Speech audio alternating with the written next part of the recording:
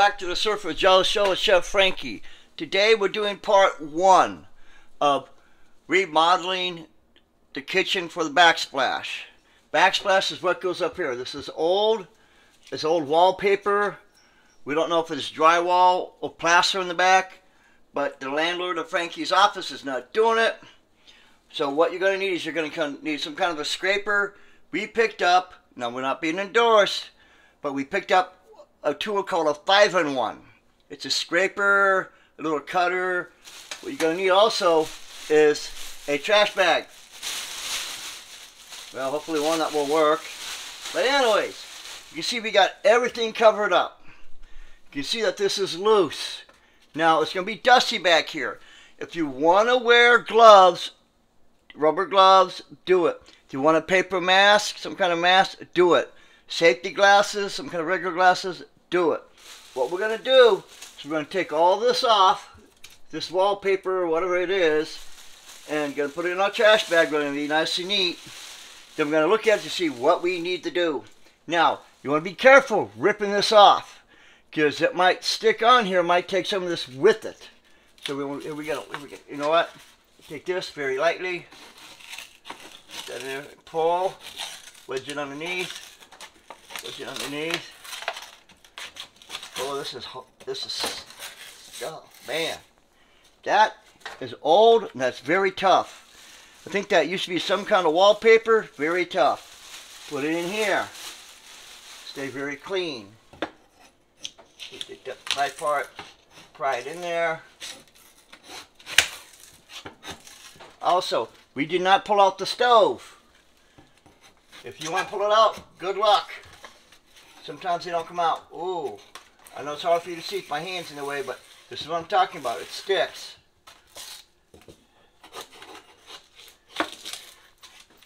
What I'm talking about. See? Some of it still sticks on here. And that will be a problem. Let's see what we can do here.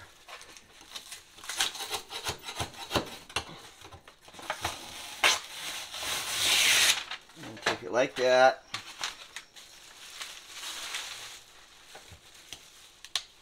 Go this way. We don't want it falling behind the stove. But, like I say, man, I don't know how deep it goes, but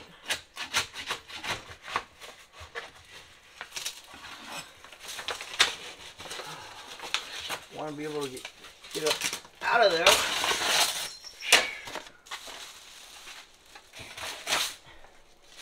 If you're wearing rubber gloves, they will rip. Let's see. That. Okay, we're going to get the big stuff and come back for this little stuff. Stuff like this may not come off. That feels like dry board or drywall, a couple different types. Want to be careful not to rip it. Well, let's see. If I use the cutter up here like so. I don't know if you can see that, using that part up here. Ooh, it's brand new too, doing good. Get up in here underneath the hood range. This is a hood range.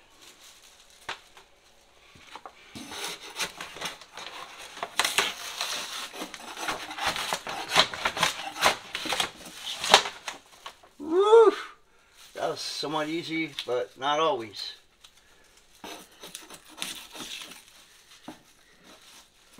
Up underneath here. Use that. We appreciate all you tuning in. Really do. Now, be careful of this plastic. There we go. Usually this, whatever drywall, old backsplash, whatever they've been using, is not going all the way to the floor. So that's one reason why you do not have to pull the stove all the way out or at all. Majority of the contractors do not do that. Okay, let's see over here. I'm trying. Oh, see now, let's bring up the white part, the cover of that. That's not a bad thing. We got something to take care of it. Okay, that was easy. over here.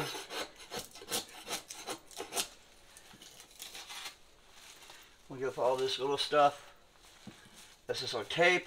You can see over, I don't know if you can see, but over this way, the wall was painted. So, don't know how much Backsplash Chef Frankie bought us. It's called peel and stick. That's why we got to take care of all this first. See how well we think that might work.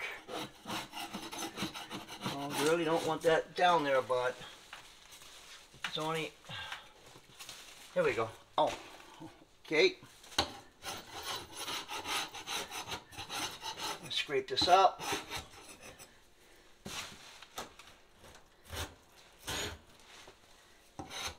So, see, we do this in what's called real time, so you can tell it's not being edited. Some people don't want to see all this process, but it's what you're going to go through. So we want to show you what might happen and what to expect.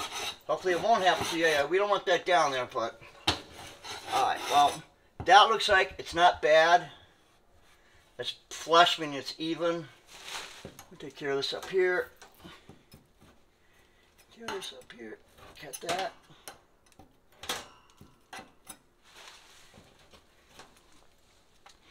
We say this is part one, because we don't know how long it's going to take.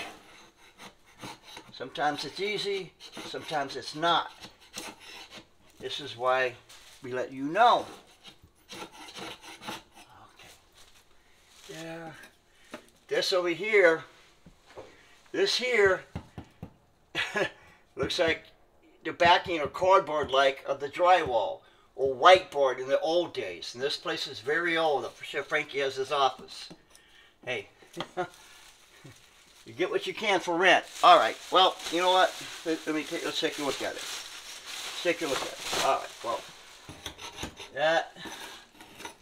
Do a little more here. Get that out. That looks like it's just really on there. It's not going to come off. That's okay. We got something that we're going to show you how to do it. Alright, I'm going to take a paper towel because it's not too dirty. So you can use a paper towel. It doesn't have to be a big bunch at all. One small strip. You want to wipe it down dry. This is what's called chalking, the old residue.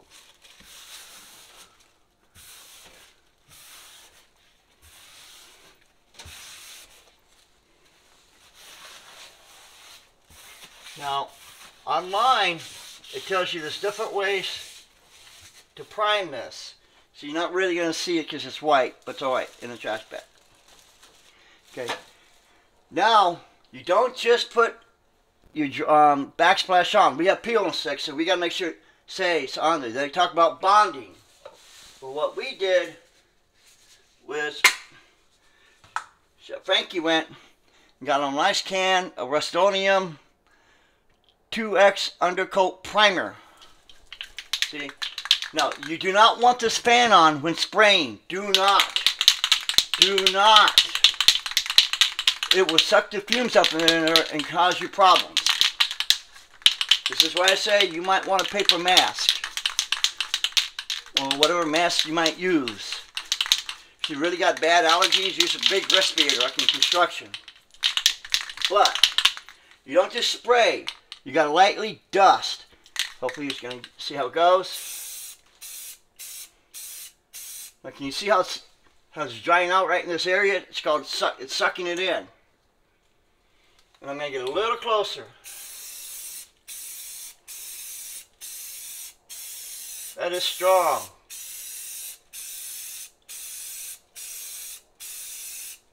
Does not take a lot. You can see the dust in here in the fog. So letting it go. We got everything covered up in the kitchen. Like I said, you do not need to put a lot of it.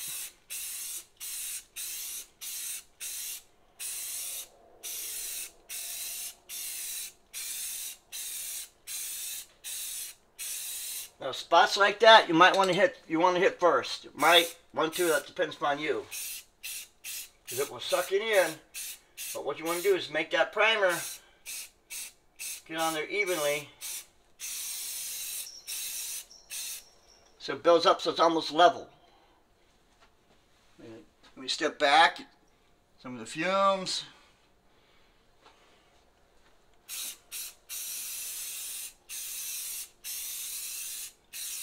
Also, if you come up here and point down, you'll see those fumes to fall down on it.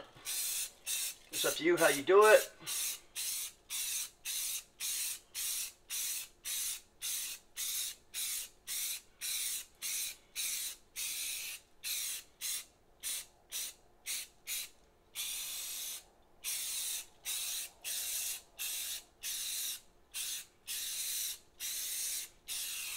There's no guarantee of how many coats of primer it's going to take.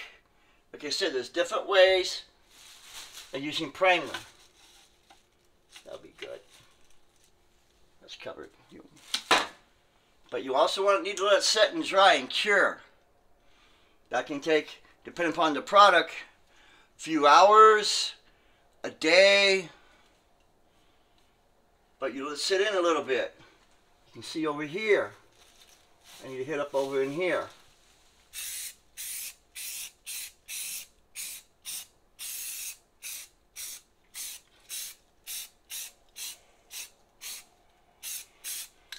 Now, any backsplash will go flush here.